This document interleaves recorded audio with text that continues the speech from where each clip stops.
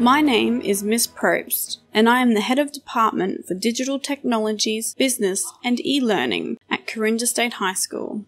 I teach accounting and would like to give you a little bit of information about the subject.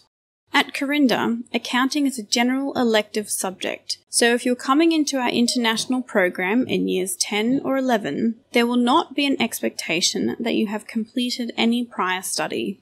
If you are thinking about taking this subject, then you should be interested in learning about how businesses manage their finances and record transactions accurately. During this course, you will study accounting for a service and trade business, how to manage cash records such as accounts receivables and accounts payable, how to prepare end-of-month reporting, the principles of effective managerial decision-making, and much more.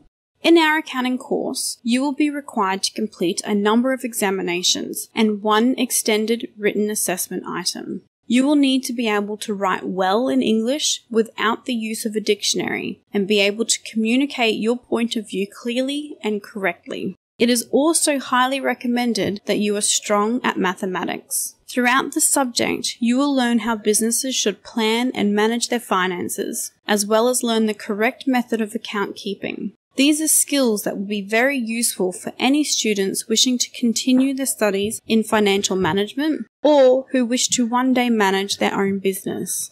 Studying accounting at Corinda is engaging, meaningful, and rewarding. We hope you give it a go.